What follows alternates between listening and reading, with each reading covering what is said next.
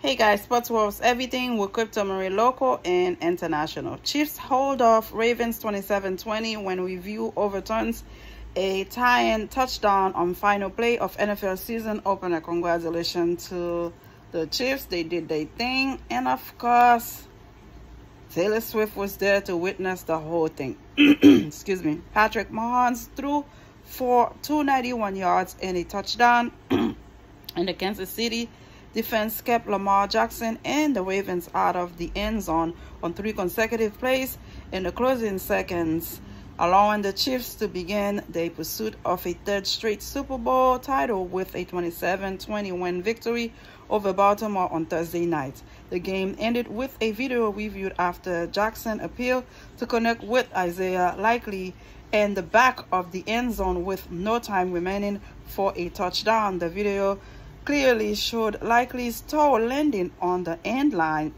door excuse me, and the call was overturned, sending the Chiefs streaming off the bench in celebration.